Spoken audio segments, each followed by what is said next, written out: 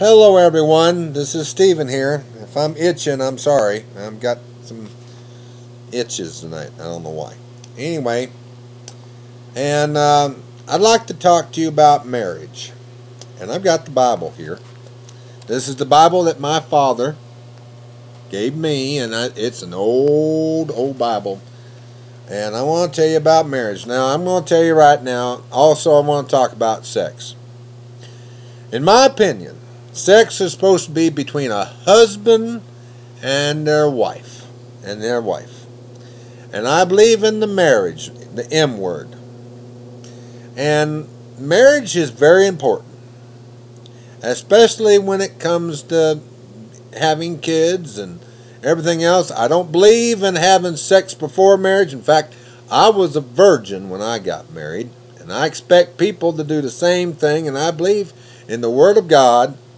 And I don't believe if you're a true Christian, I don't believe you should have sex until you're married.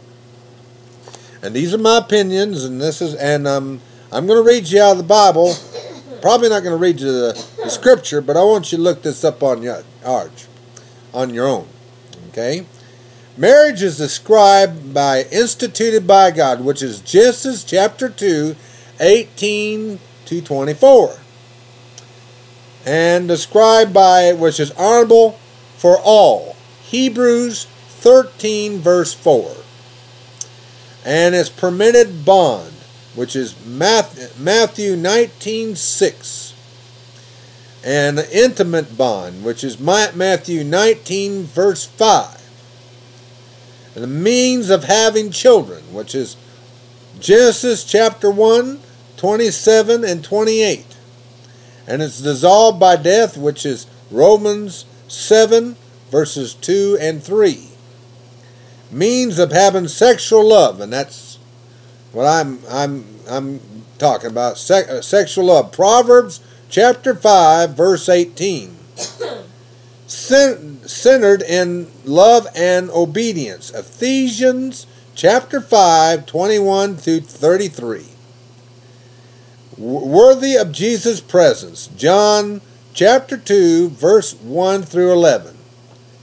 Now, I'm going to tell you, I'm going to be honest with you. I feel that if you're not getting married and you're not a husband and wife, and I'm going to tell you right now, I don't believe in homosexuals getting married. The Bible says it's wrong. And I believe in this, and I have every right to believe in this because this is my personal belief. I don't think you should have sex before you're married. I already said that already. And I think you should should wait. Now, when I was growing up, my father used to tell me, and I've never forgotten this, that when you get married, you're to be single, and you're not to run around on your girlfriend and everything, and you're supposed to stay single until you get married, and you're not to touch each other anyway sexually of any kind, because it's wrong. And I believe in this, and here I am. I'm a Christian, and I don't have any biological kids of my own. And I'm telling you, to the people out there that are trying to get yourself in a situation where you possibly might be getting married in the future, and I really think you ought to abstain from having sex. And the reason why is because sex is better when you're married and you can stay married. You don't want any children coming before you're married. Now, I realize here in the United States that having sex before marriage is a common thing, but in the eyes of God, it's wrong. And I think you should stay married. Now, what do I think about a wife? What is a wife's godly duties? Now, I want to explain that to you as well. I'm going through this biblical encyclopedia, and it means a lot to me about having a wife and why I think it should be done. Why you should be married to your wife. And a wife is a girl, not a boy. A wife is not a man dressed up like a girl. A wife is a woman, and you should be married to a woman, not a man. It's wrong. It's moral. And I believe this is the way it should be.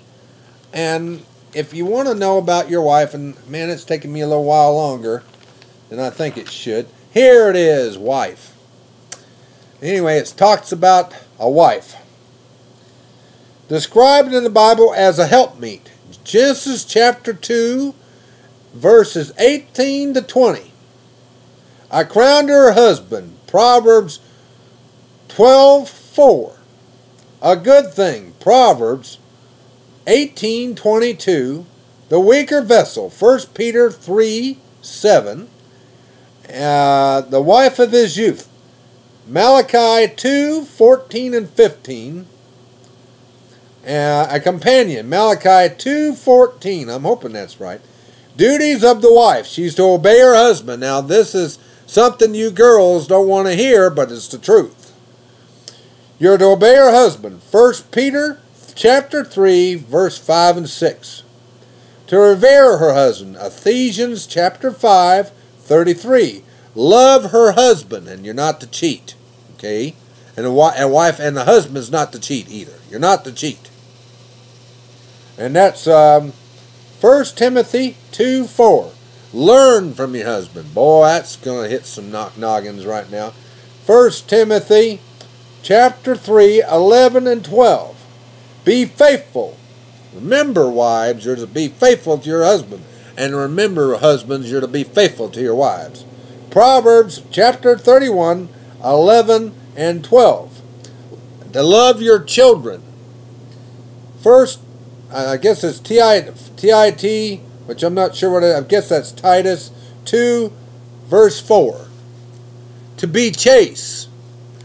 I think this is Titus 2:5.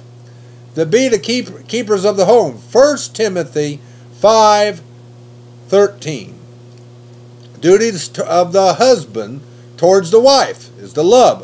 Ephesians chapter 5:25 through 28. To honor. 1 Peter 3:7. To provide for. 1 Timothy 5:18. To instruct. 1 Corinthians chapter 14:35. Protect. 1 Samuel 31 through 19. And not divorce. Now you remember this. You're not to divorce your wife. Period. End of story. 1 Corinthians 7 verse 11. Now I ask that you go read these up. And the only reason I believe that you can get divorced is for two reasons, actually. One reason is if your wife or your husband committeth adultery. And the second is abandonment. If your wife or your husband abandons you and doesn't have anything to do with you anymore, you don't divorce if he beats you. You're to go work that out with your preacher. And if he does beat you, you got to go over and call the police. But you don't divorce him. It's not considered abandonment if you go call the police on him. And I'm going to tell you, husbands, you are not to beat your wives. It's wrong. It's immoral. And wives, you're not to beat your husbands. I've been married a long time. I know. And I'm telling you, you're not to do those things. So don't do it. And the husbands, you're not to go run around with a mistress. You're not to have a woman on the side. It's wrong. I'm telling you. You're not to have, let's see here, what is it called? What do they call it today? They have a word for it. Excuse me. And there's a word for it. I can't remember what's the second girl or something like that. But they have a new name for it today. In my day, they used to call girls, the side girl. And side chick. And side chick, in my day, they were called whores and prostitutes and harlots. And I'm telling you, you husbands, don't you dare cheat on your wife. Your wife loves you. You're to love her.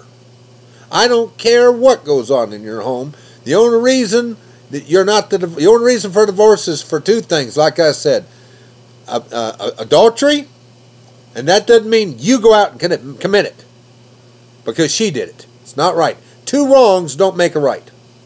And the second is abandonment. Those are the only two things I believe. That's my video for today. Hope you enjoyed it. Subscribe if you like. And remember to obey your husband, and wives, you're to be decent to your husbands and love them. And see y'all later. Bye.